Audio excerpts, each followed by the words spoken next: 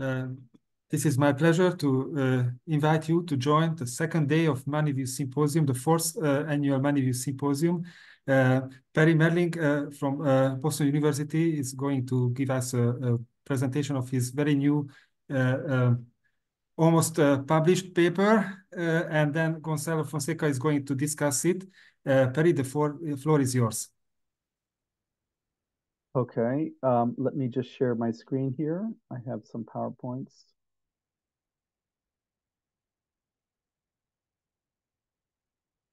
Okay.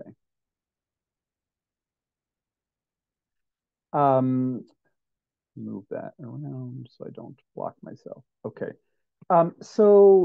Yes, so I'm calling this Bagehot's Classical Money View, and subtitle A Reconstruction in the paper itself. The paper is available right now as a working paper on the INET website, along with a little blog post to try to publicize it. Um, and uh, it's not yet published, and I think that substantively, though, it won't change very much. So these are arguments I'm prepared to stand behind, the large arguments. There may be some minor details to, and hopefully Gonçalo will be helping me with that. I'm really very excited to hear what he has to say about this. You know, Gonçalo, to my mind, is the one who knows more about the history of economic thought than anybody in his generation, and maybe even my generation. So I look forward to that. That was a very good selection for a commentator. Let me just tell you where this paper came from. I really wouldn't have written this paper. I tried to get somebody else to write it. I was on the scientific committee of this History of Economic Thought conference that was going to do 150th anniversary of Lombard Street, which is 1873. So 2023, they were having a meeting in France, and I thought, well, okay. Then nobody wrote the paper that I wanted them to write, and so I agreed to write it. So I wrote it really in a rush at the last minute to give to the conference, and then I worked on it some more over the next summer, and then I got some comments on it. I worked on it some more. So this paper really has been produced really within the last year. I had of course read Lombard Street before. I had read other stuff, Universal Money when I was doing Kindleberger. I had read, uh, but I read more, and then I found out that Bagehot wasn't who I remembered him, you know, when I had read Lombard Street when I was a young man. And so the paper became a much bigger deal than I had originally intended. I thought it was just I felt a responsibility, you know, to represent the money view, I guess, a little bit at this conference, and then it turned into a much more serious contribution than I had originally intended. So here we go. Here's the main point that I say. I say that it's difficult for most people to read Bagehot, okay, because what we think we know what he is, right? Because Bernanke told us, you know, or Kindleberger told us, and it's about lender of last resort, and that's the story, okay. And it's people who read Bagehot today, it's very hard not to read him through a neoclassical frame, through the frame of national income accounting, and through a professional academic frame, because that's who we are. You know, that's our frame of reference. But it's important to appreciate that that was not at all. None of those things were on offer back in Bagehot's day. And so I want to read Bagehot as a contemporary would have read him, and as he was intending to be understood. And so we need to understand that he was a classical economist, very much influenced by Ricardo, especially in Mill, that he was living and classical economics was very international. A lot of it was because Britain had such a role in the international economy. And so he is not thinking about advising the prince, you know, advising the modern nation state with a stabilization goal. That's not at all how he's thinking. He's thinking about managing the international monetary system. And he's himself a practical banker. There really isn't much in the way of professional academia at this time. He's a professional banker at Stuckey's, and he also is the editor in chief of the Economist, the same Economist that we read today. And there's a little of course column in the Economist called Bagehot in his memory. And when I was reading him, probably because I'm reading him through the lens of Charlie Kindleberger, because I just finished the Kindleberger book, and Kindleberger wrote a review of the collected works of Bagehot, and I think he read quite a bit of Bagehot. Um, and I was reading him through, and I could just see he seems to be a money view guy, Bagehot, more than I had thought when I read him 20 years ago, but that was before I really developed the money view. So of course I couldn't see that. I was reading him through the lens of my teachers. That there's endogenous instability. He's a key currency guy. You can, if you read him through a money view lens, I think you will see that it is there. I'm not making this up. Okay. He's a journalist, however, and so the analytical sharpness that you might expect, is not there. So you have to bring that a little bit there. So this is the bottom line. So I'm going to read Lombard Street in context. Okay. And there are 5 contexts in the next 5 slides. Okay. The first is to read him in context of the stuff that he published, sort of the big books that he published before Lombard Street, 1873, and the big book that he intended to publish after Lombard Street. Okay, so the big books that he published before Lombard Street were the English Constitution, in which he talks about the 3 main institutions of the British political system: the cabinet, the monarchy, the House of Lords, the House of Commons. And then he follows up with a kind of analytical text called Physics and Politics. This is a sort of theory of politics.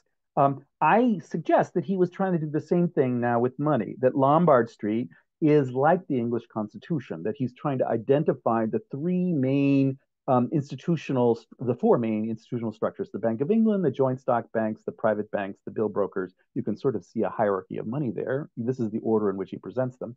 And then he wanted to follow up with an analytical text, economic studies, but he died.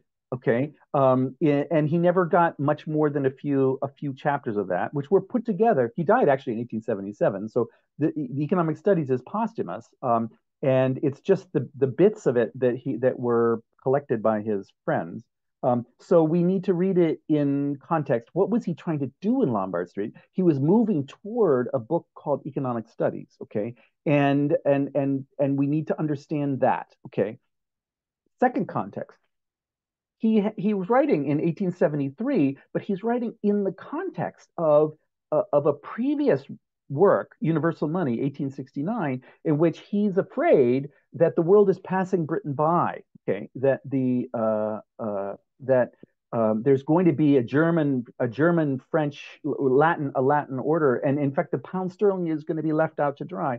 But that didn't happen. In 1870, the Bank of France suspended convertibility, and then the French indemnity that was owed to Germany, they paid it by floating a huge loan in London, and it was paid to Germany with bills on London. This put the Bank of England right in the center of the international monetary system as central bank of the world. Okay, and he wrote Lombard Street, I argue in this piece, okay, because he's afraid that the Bank of England is not ready to be central bank of the world. That it's this parochial little institution that was dealing with England, and it's not really ready. Okay, that the fact that the city of London was able to float this, the largest loan ever, the French indemnity, means the city's ready for it, but the Bank of England is not ready for it. That's the problem. So that's his main message in Lombard Street from that point of view. He follows up by this shorter paper, a shorter book called Depreciation of Silver, where he's worried that the appreciation of gold that's coming from the fact that Germany is using these bills to acquire gold, to go on and have a gold currency, is causing gold to appreciate relative to silver. And the rupee, which is part of the empire, is a silver standard. And so this becomes a big political issue. So I'm putting it in context here of what's happening exactly at the moment that he is writing, that it looks like the pound sterling is becoming universal money. Okay. And he thinks that's a good thing, but it's a challenge for the central bank. Here's the third context. So this is his biography. So he was born in 1826. I point out in the paper that his juvenilia, when he was 22 years old, okay, he wrote about the Bank of England currency monopoly and Mill's principles of political economy, that he is, and he's also a practical banker. He joins Stuckey's bank, his father's bank, in 1852, So he is already thinking about he's well trained really as a classical economist, as a student. Okay. So he's as old as many of the people on this call, and he's writing his first papers. So I'm thinking about that when I see the papers of the young students, on in this conference. Who's the future Bagehot here? That they're and then he gets married in 1858. I'm putting there Darwin, Origin of the Species, so that you see the context. These are the books that are influencing people of his time. He becomes editor of The Economist in 1860 because his father-in-law dies. Okay, and so he becomes who was the editor of the Economist, and he makes that his base for talking to the world. He wants, like Ricardo, he wants to run for parliament, but he is unsuccessful. And so it's The Economist that becomes his voice to the world. And Lombard Street, I point out, is 1873. Economic studies was projected to be a kind of work of retirement, or that he was going to spend 15 years on it, and there was 3 volumes. So this was his major treatise, that he's imagining he's going to do.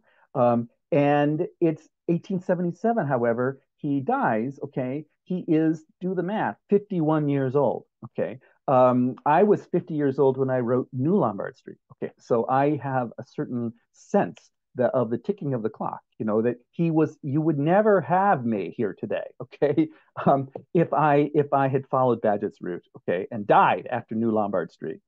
Hopefully, I'll be able to write my own economic studies in the next book, which I'm going to talk about tomorrow.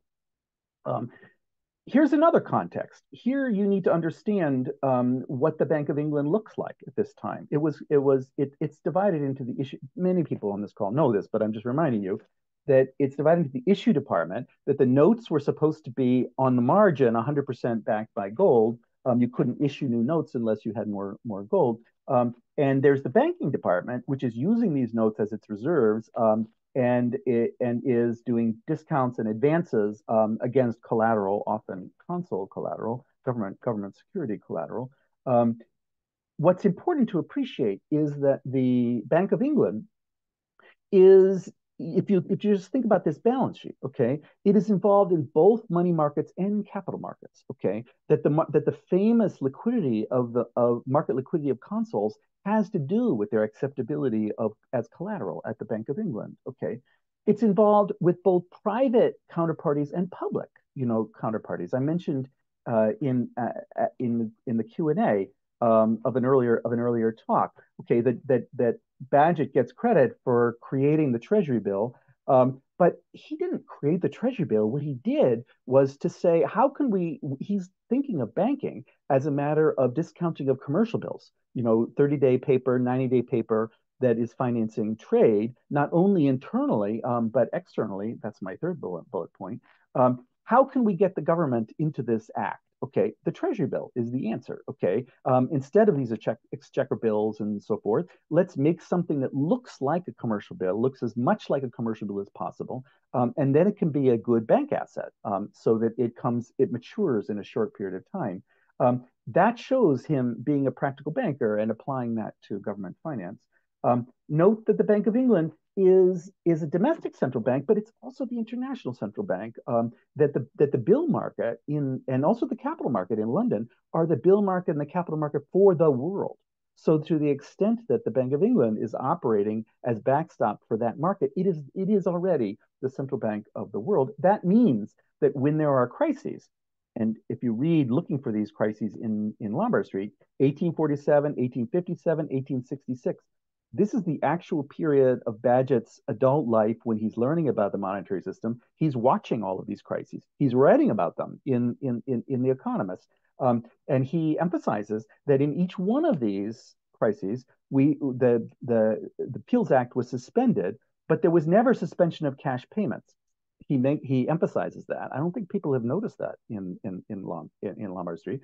What does that mean? Suspension of Peel's Act means that the issue department can create more notes, okay, without having gold backing. That's what suspension of Peel's Act means. That means that they can use all of the gold to make payments abroad. All of the gold that's backing the note issue is available for making. That's what he means by cash payments. And that's supporting the value of the pound sterling.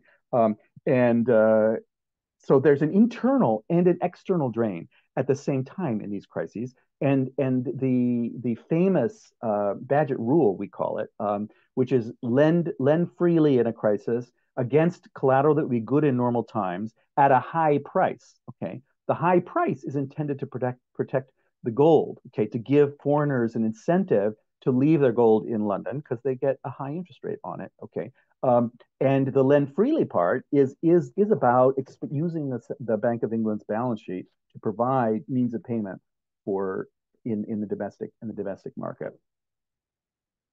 So here's the final context, which is, I think, maybe most interesting for this audience, okay, which is that he's writing Lombard Street in 1873 at the very moment of the birth of what became neoclassical monetary orthodoxy, okay? And I speak particularly of this book by William Stanley Jevons, Money and the Mechanism of Exchange, in which he proposes that the problem that that for England, the problem is that the gold standard does not stabilize the price level. Okay. And that has caused problems in terms of distribution between debtors and creditors, that if the price level changes during the period of the contract, somebody loses, either the debtor or the creditor. And if for inflation, okay, it's the creditor who loses. So it'd be nice to have a tabular standard, some way of adjusting these contracts. This is Jevons' argument, in order to avoid these frictions between debtors and creditors.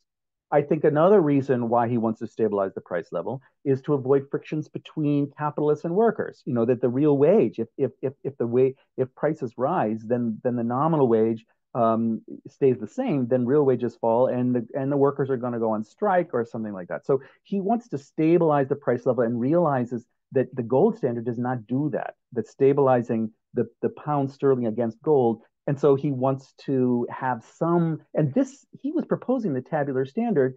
This evolved into the notion that the central bank should be using interest rate policy and so forth in order to stabilize the price level. But this was its origin right here in 1875.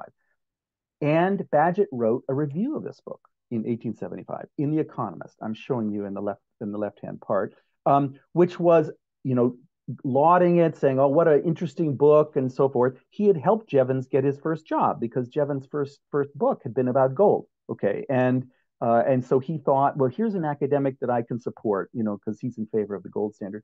And now he sees Jevons deviating, and he writes a critical review. In fact, if you read, and here, and I'm going to say something about that critical review, but let me just, since it's Gonçalo here, here's a history of thought puzzle that I came across in writing this paper that I don't talk about in the paper, okay? But maybe somebody knows the answer to this, and if not, maybe somebody wants to research it and publish it.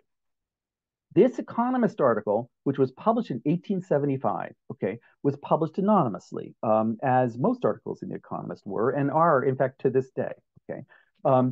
It was republished posthumously, okay, in the Economic Journal in 1892, okay? And I believe it was Giffen who arranged for it. I need to check on that.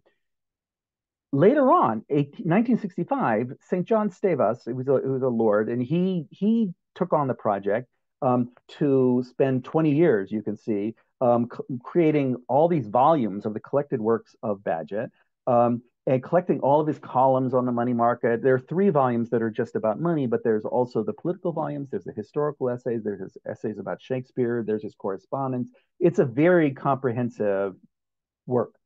And that does not include this 1875 article. Why not?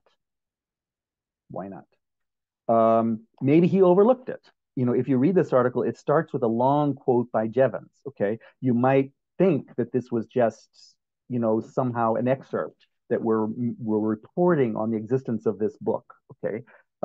But he should have known about the 1892, in the Economic Journal. So maybe that a second hypothesis. Maybe he suppressed it. Maybe he's courting acceptance. He obviously is a fan of Bagehot, right? He's spending all this time. He wants Bagehot to be loved by modern economists. Like, modern economists have been dismissing Bagehot as nothing but a journalist. he thinks that Bagehot is really a great thinker and needs to be appreciated, and he's spending his life putting these collected works out there. So maybe he suppressed it. Maybe. Maybe he thought it was written by somebody else because it was anonymous. But he published a lot of other things in The Economist that were anonymous that he identified because they sound like Bagehot. He said there's a characteristic writing style. Let me tell you, if you read this article, you will understand. It sounds like Bagehot. It does sound like Bagehot. And here's what he says. I referred to this yesterday in my keynote address. These are his criticisms of the book. He says that the tabular standard is wholly unfit for a nation which has a foreign trade. So here you see he's taking an international point of view from the very beginning. A foreigner wants payment in a medium he can use in his own country, which the pound sterling is not. Okay. And second, it would make banking impossible. So he's a practical banker. He's saying if you're adjusting all of my assets and liabilities because price level is changing, I never know what I can't. I'm worried about cash inflows and cash outflows. And if you start changing those things, just because the price of wheat changed, then I don't know how I can run my business. Okay. Third, it'd be necessary to preserve to calculate all these data that we know how to do. That would have been a problem in 1875. And lastly, what in a good currency, the paying medium ought either to be identical with or readily interchangeable with a definite quantity of the standard of value. Because Jevons was not proposing that we get rid of the gold standard at that moment. Okay, that's the standard of value. Okay, he was proposing that we change that we index essentially all monetary debts. Using these calculations of the price level, and that's the origin of neoclassical monetary economics. It's also the moment when David Laidler makes this point. David Laidler has read this and given me lots of good comments on it. It was in fact David Laidler who drew my attention to this 1892 article, which I didn't know about because I had been reading the collected works, not the Economist. And he represents it as the foundation, as the first blast of the golden age of the quantity theory. This is academic, building and Marshall and so forth after this. So academia, and he says, and I think that's correct, that academic monetary economics sort of builds in its own kind of internal logic after this. It's not really paying that much attention to what's happening in the world. They're building theories, and Marshall has this book on money too, which is published only much later, but it's what he's teaching to all of his students. They're really in a vacuum over there at Cambridge. Meanwhile, the Bank of England becomes the central bank for the world, and sterling is global money. So I'm contrasting the story, the economic history story, like what happened to the international monetary system. That's what Marcello Di Cecco talks about. Money and Empire, Claudio Ferri was mentioning in the last session. The International Gold Standard, 1890 to 1914 is the subtitle there. So the International Gold Standard came after Bagehot was dead, but it's very much the sort of thing that he saw starting to happen, that it was being launched by the French indemnity, and we needed the Bank of England to be able to manage. He saw this happening, and he thought it would be a good thing if we could make it go. The academics are not paying attention to that at all. Okay, they're trying to build a proper monetary theory, and it's the golden age of the quantity theory. There were some academics or quasi-academics, I'll call Hawtrey a quasi-academic, who tried to maintain contact, with what's happening in the real world. So Currency and Credit, which became actually the best-selling textbook, 1919, he is definitely paying attention to what's happening in the world. And The Art of Central Banking in 1932, is talking about the Wall Street market crash and so forth. Keynes, I think the Treatise on Money is also engaged with the actual facts of practical banking. And Sayers at the LSE, Central Banking After Bagehot. So there are some in the British central banking school who are trying to maintain contact with the realities of of banking. I would say that Marshall kind of never was, and so what's being taught to the students, if it's taught to Marshall, is sort of his version of the quantity theory of money.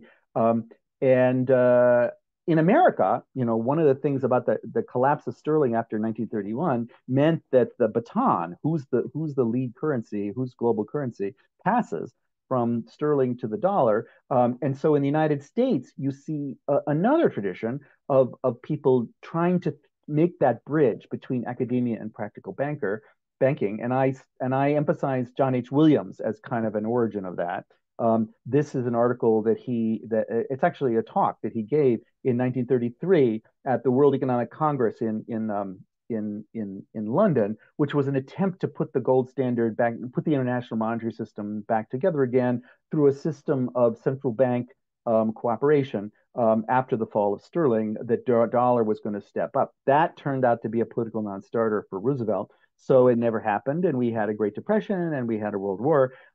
And Dupre was a student of Williams at Harvard as an undergraduate, and he's working at the Fed with Kindleberger starting in 1938 on this the tripartite agreement, which was supposed to stabilize the pound sterling against the dollar with the addition of the franc.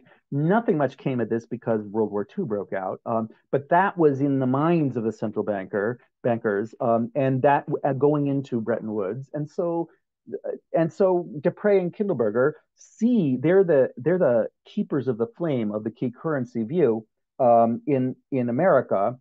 Minority view, as Kindleberger says in that famous 1966 article. And I particularly mention Hicks as a bridging operation. So this is a Brit who sees the same logic. Last book he ever wrote, A Market Theory of Money, and in my keynote yesterday, I wanted to build on Hicks. So here, last two slides. Epigram by way of conclusion, or maybe a money view agenda. So this is a quote from economic studies. So this is Bagehot trying to lay out, I think, what he's trying to do in this book that he never got to write. Okay, he says political economy is an abstract science which labors under a special hardship. Those who are conversant with its abstractions are usually without a true contact with its facts. That's the academics. Those who are in contact with its facts have usually little sympathy with and little cognizance of its abstractions. That's the banker. And so the theory of business, by which he means academia, academic economics, leads a life of obstruction because theorists do not see the business, and the men of business will not reason out the theories. Far from wondering that such a science is not completely perfect, we should rather wonder that it exists at all. Okay, I take that to be a lovely statement of the challenge of the money view, where we're trying to bridge that gap. That's exactly what we're trying to do. And Bagehot is saying it's amazing that it exists at all. So this conference is kind of amazing. So here's my last slide. That the money view idea is that the monetary financial institutions are the material infrastructure of the market economy. Okay, this is a very different point of view than the veil idea. Okay, which by the way is sort of both Marshall and both Marx and the anti-Marx, which is Marshall, except they think of money as a veil over the real economy, and that as scientists they're going to pierce this veil, look through to the real stuff lying underneath. That's how money got kind of pushed out of economics. That conception of the project of economics, which was on both sides. Okay, here's a quote from my paper. I say in Bagehot, which is trying to describe his view in economic studies.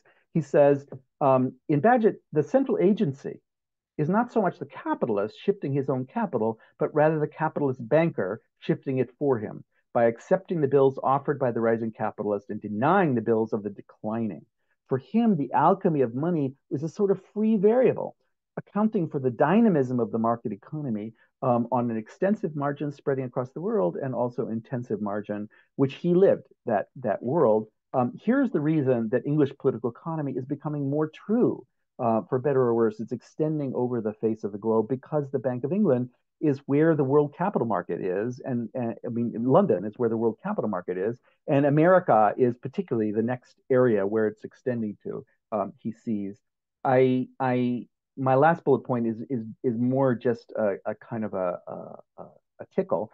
I point out in the paper that the quote in Lombard Street that Bagehot talks about the infamous liquidity of the console market, that you can even sell these British, perpetual bonds, even on a Sunday, you can sell these consoles. It's important to, I think, to appreciate that in Bagehot's day, which he says, there was a bi-monthly settlement you could buy them, but the actual settlement is only twice a month when you get together. So there's a lot of credit involved in this system.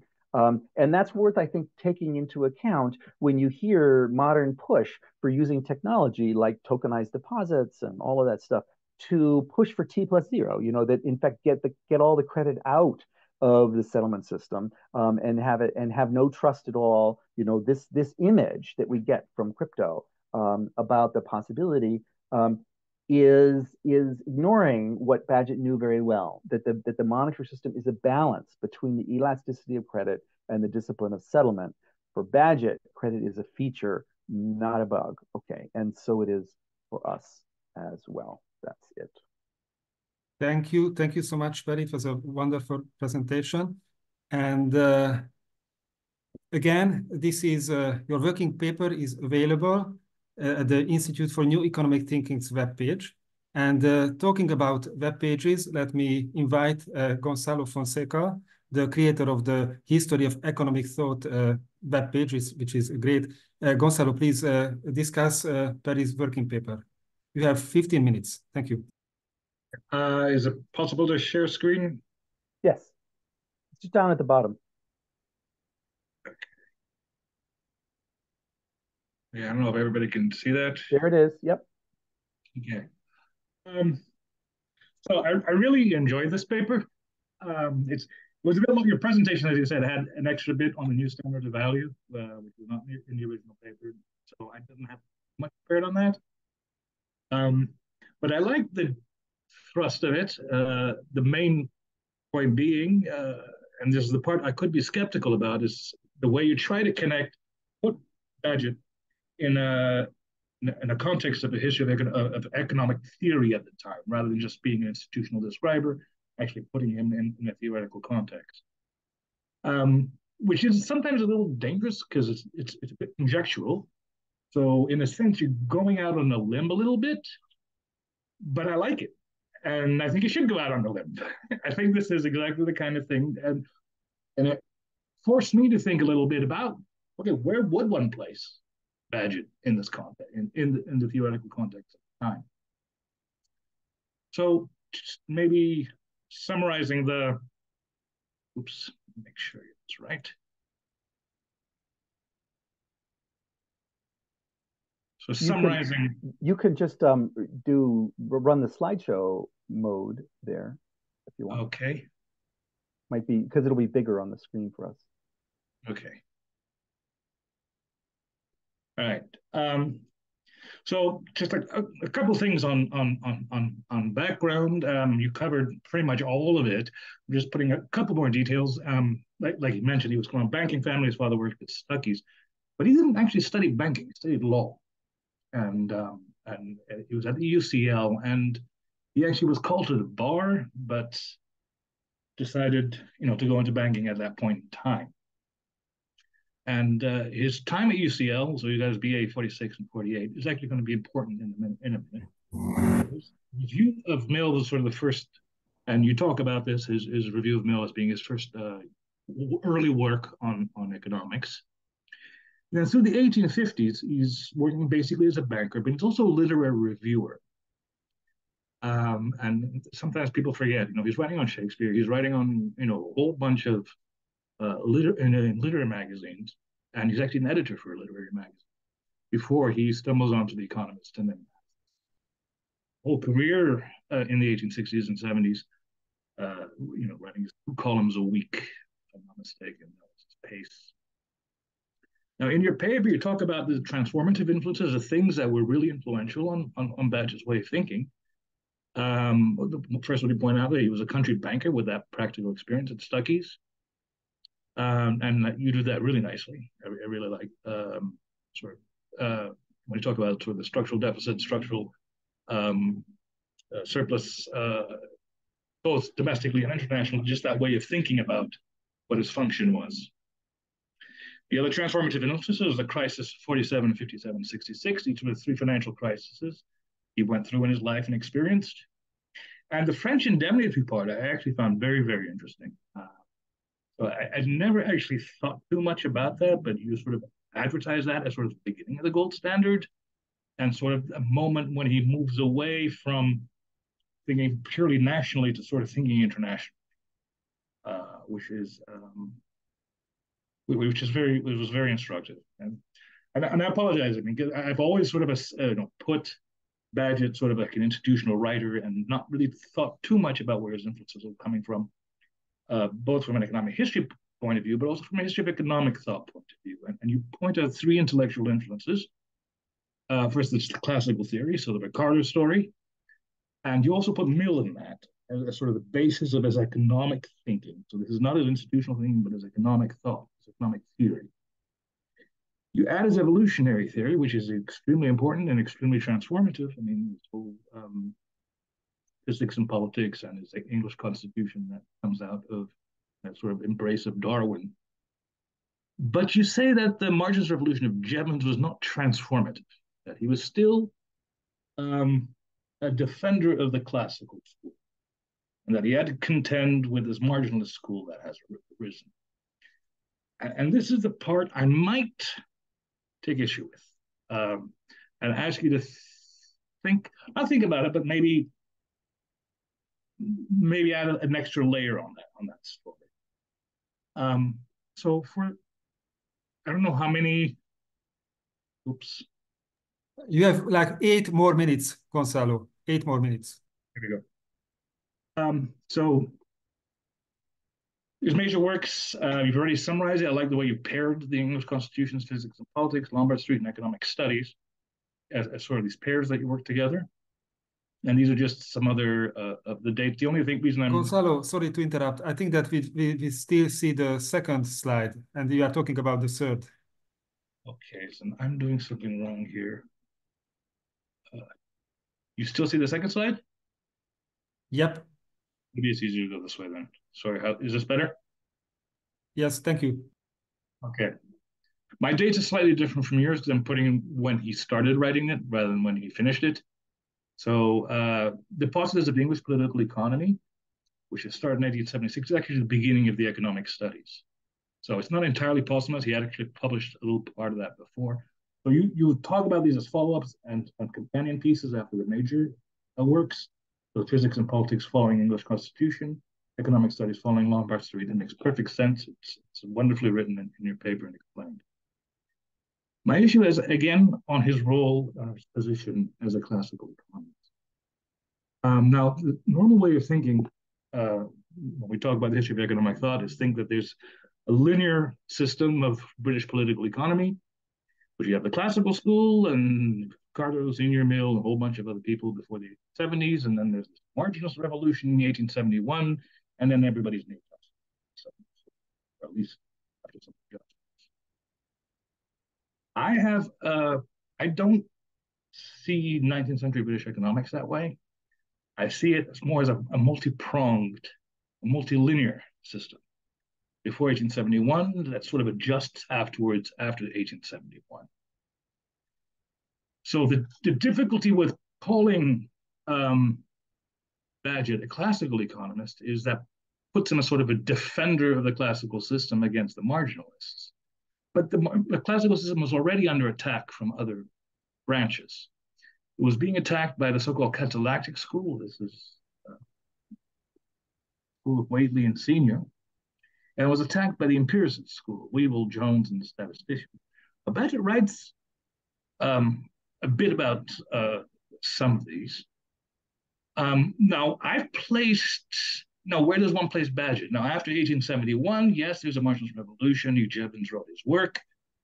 and there is a bit of conflict with Cairns and Fawcett still sort of defending the classical system, then Jevons, Edgeworth, and Bixby sort of attacking the classical system, and then Marshall sort of puts it together and comes up with this neoclassical view. So I think it's a bit difficult or a bit premature to say that before the 1890s there was such a thing as an orthodoxy, that is a neoclassical orthodoxy. Jevons was a revolutionary at that stage. There was one book before Bagehot died in 1877. There was really only one book on marginalist economics, and that was Jevons, and it was a very confused piece of work and very difficult to read, and very few people read it. So there's a sense maybe in your work where you may be anticipating how neoclassical economics is going to develop, but I don't think that was necessarily a foregone conclusion. But where does Bagehot fit in all this? Is Bagehot, like Cairns and Fawcett, trying to just fend off the neoclassical revolution, or is he somewhere else?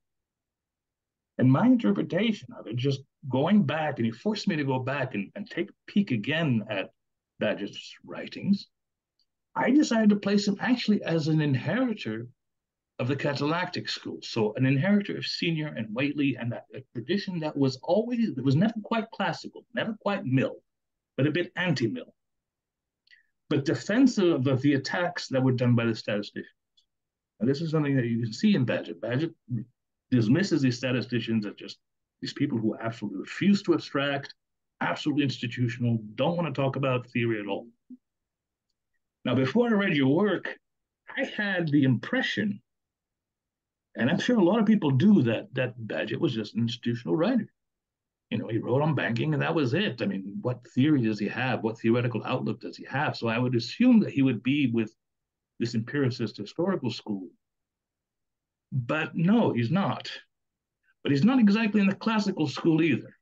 He's sort of in this in-between position, free marginalist, but of the same stream that later led to the marginalists. So this Catalan school feeds into Jevons, feeds into Bagehot, but whereas Jevons is a revolutionary, Bagehot is less than revolutionary, but he's drawing from that same well.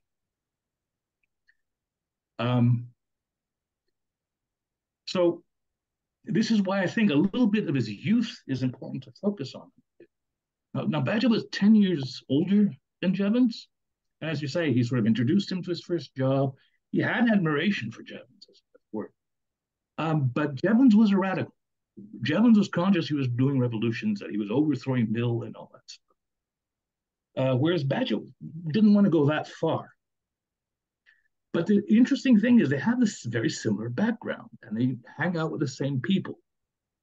So they both come from the UCL, both had the same teachers. Augustus de Morgan and Nassau William Senior were the people who taught them. Well, de Morgan taught him his math, Senior taught him his economics. They moved in the same unitary. Bagehot was not a Unitarian, but he was a nonconformist. But there was a Unitarian circle around the USCL and NMC with James Martineau, R.H. Hutton, who, as you point out, was Bagehot's collaborator, lifelong friend. And Hutton and Jevons and Bixby, even though they're much younger, were part of that Martineau-Hutton crowd. Bagehot, during the 50s, contributed to these Unitarian magazines. James Martineau was the founder of the National Review, and he was the editor of the National Review. But even though he wasn't Unitarian himself, he was nonconformist, and he was very much in this crowd. And this crowd is the crowd that created the Catalactic crowd. And sort of the intellectual influence there is not Ricardo, it's Nassau William Senior. And it's not Mill, but it's Senior's Outlines of Political Economy. And and now the term catalactic may be unusual, but it's sort of, it takes classical theory, but dumps a lot of it, or it picks and chooses parts of it. It dumped the labor theory of value. And this is something you don't see in Bagehot's economic studies, even in his criticisms of Mill. He doesn't really embrace the labor theory of values. That's just not necessary. They discard Malthus, they discard the wages fund. There's a part you talk about it, and then when I went back and looked, there's 1848 paper on it. There's a lot in there, and this is Bagehot, just coming after reading Senior, immediately attacking Mill's treatise. And this is the main thing of the Catalacta. They were all really anti-Mill. Not so much anti-Ricardo. They're okay with Ricardo, but it's Mill. Mill's restatement was the part that they didn't like. The Catalactists, the proverb here, wanted to limit the scope of economics to market institutions only. This is another point you point out in your paper, that he wanted really to emphasize the market institutions, that economics is not applicable to everything in the way Mill wanted to do it, but sort of narrow it to these market institutions of exchange were important. And they always have an emphasis on exchange, not production as the determinant of value. And so this, again, reminded me of your discussion when we were talking about the money value and sort of the idea of these dealers creating value or determining prices, which is not something that a proper Ricardian Mill type would do. So for Bagehot to have this sort of economic vision, it's not coming from Ricardo, properly speaking, and it's definitely not coming from Mill, but it is coming from Senior. Other things that of this crowd, this Unitarian crowd, is trade cycle theory, the currency questions. Augustus de Morgan wrote on currency, and Bagehot's International Currency, a book that's practically, taken from de Morgan stuff on currency. It just copies a lot of the arguments of it and sort of addresses them. And they all embraced Darwin's evolution theory. So my interest is finding out to what extent did Bagehot actually acknowledge this influence from Senior? His Outlines of Political Economy, was that his real textbook?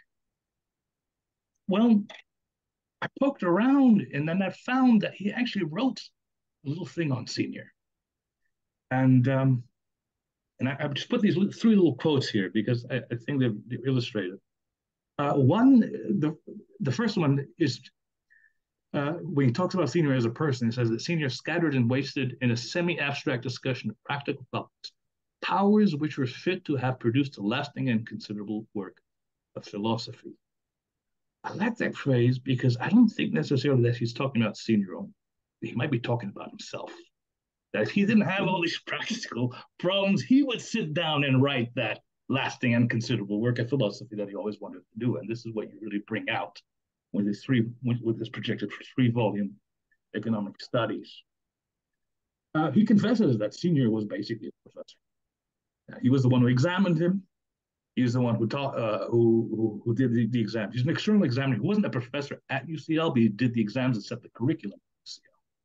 So the Outlines of Political Economy is where Bagehot would have got his economic theory from, which is a variation on Ricardo. It's not actually Ricardo. It's definitely not Mill.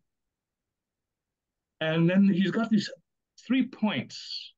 He talks about Senior.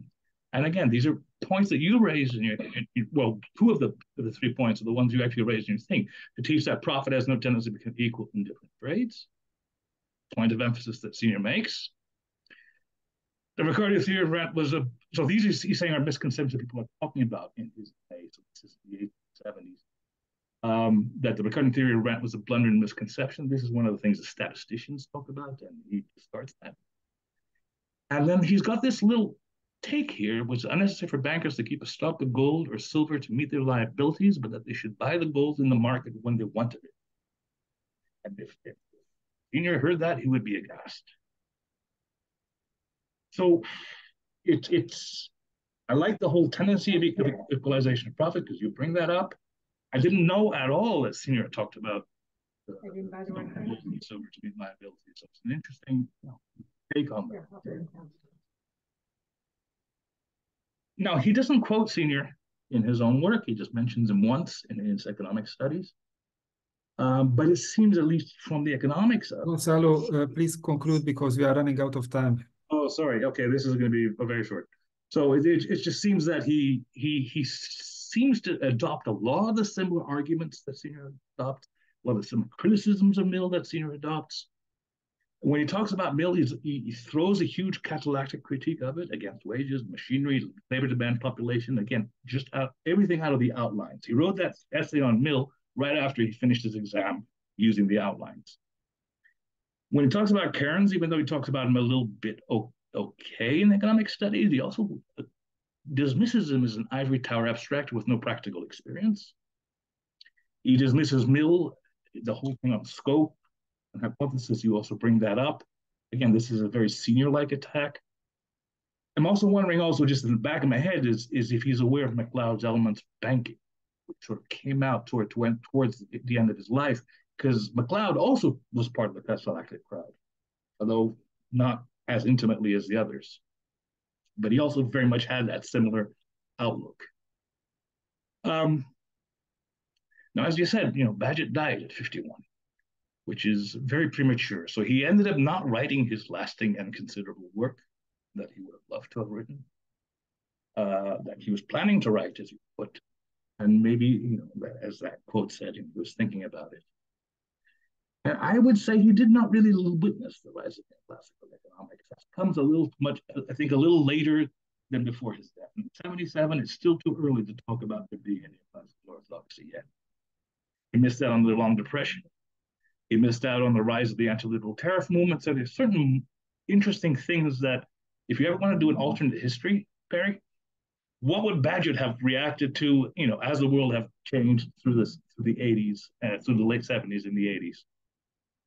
And he didn't have a political career, which is something you point out as you always want to do. So my last sort of point is just also ask, and this is not for this project, maybe it's another project in the future. I'm not sure how familiar you are with George Goshen, who was also a banker, a little younger, just a couple of years younger than Bagehot. And he ended up being elected. So Bagehot has a review of his theory of foreign exchanges, and he lauds Goshen.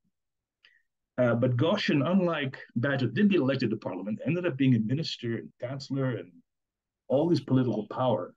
And he seems to have very similar opinions to Bagehot. And Goshen, I guess, was the alter ego that Bagehot could have been if he'd gone down the political route. And maybe there's for some project in the future, if you want to do a compare and contrast between the careers of these two men, which come from very similar backgrounds and have some very similar opinions. So that's essentially my comment. I just want to say I really enjoy this paper, and you really had me scrambling to think about where would I fit? Where should he fit in the economic field? And he's a lot more richer character than I thought he would be. I thought he would just simply be an institutionalist. No, he has arguments that are very subtle and very clear. He's not as radical as Jevons, but he draws from that well. He just doesn't go that far. There's something about the youthful revolutionary element in Jevons that's just not in Bagehot. But the same critiques of Mill, that same revulsion to what Mill was trying to do. Sorry, thanks. No, there's no need to sorry. Perry, I assume that you have some comments on the discussion. A little bit. Mostly, I think maybe I need to do a little more work on the paper. I mean, a lot of these characters, I don't, I wrote this paper in a hurry, and as I say, Bagehot was not who I expected. Okay, and so I have tried to say, well, what now do I see in Bagehot? Okay, and I'm not surprised that having changed that frame, Gonçalo now sees more things, and so maybe there needs to be a second paper. I need to somehow finish this one, but let me just highlight a few things. I would not say that it was the French indemnity that made Bagehot sort of focus on international stuff. He's very aware that London is the world capital market. That he says that thing about if any country wants to raise money for a railroad, they come to London. This is before the French indemnity, but the French indemnity is so huge, that is a pivot, that is a game changer. They came to London because the international capital market was already in London, so that's what that is, it's not really a correction, but it's pushing it earlier that he already could see. He himself is a country banker, so with no international banking, but as the editor of The Economist, the people who subscribe to his journal are in that world, and so that's where he is in London. He's swimming in those waters.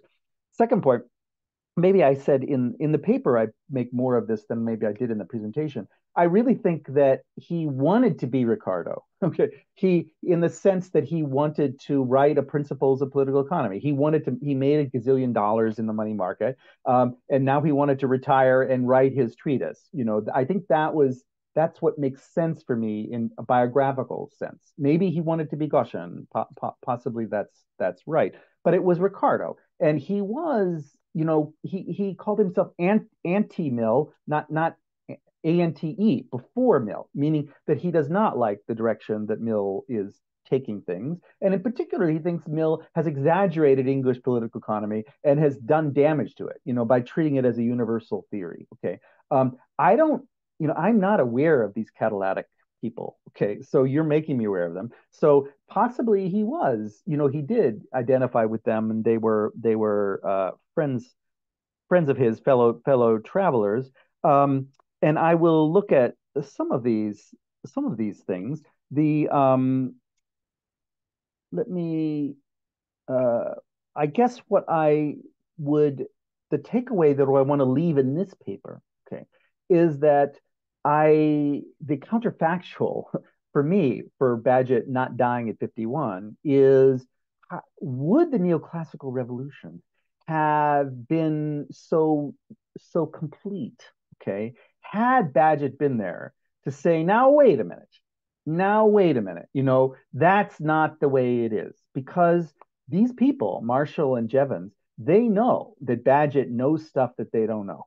Okay. And if he had said, wait a minute, I think history might have been different, and it was not. The fact that he was off remember, you don't mention it, I didn't mention it, that Bagehot's widow appealed to Marshall to write a foreword to the postulates of English political economy, which he did, a very nice little foreword, which he kind of then rejected later, that he just did it, but in fact, that is a counter to Marshall, really, and Marshall did not have the confidence that he was going to be the leader of this new school, at that time.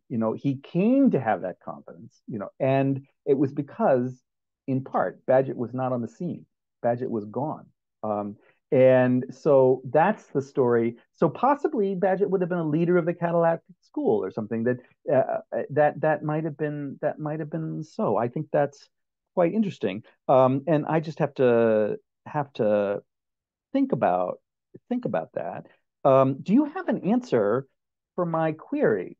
Why is this article not in the collected works? Did you read it? It does read like Bagehot, but it makes me think I should read the review of Gaussian, okay, and see, that maybe Gaussian wrote it, okay, and that Giffen is in fact attributing it to Bagehot for his own reasons. That's what David Laidler thinks.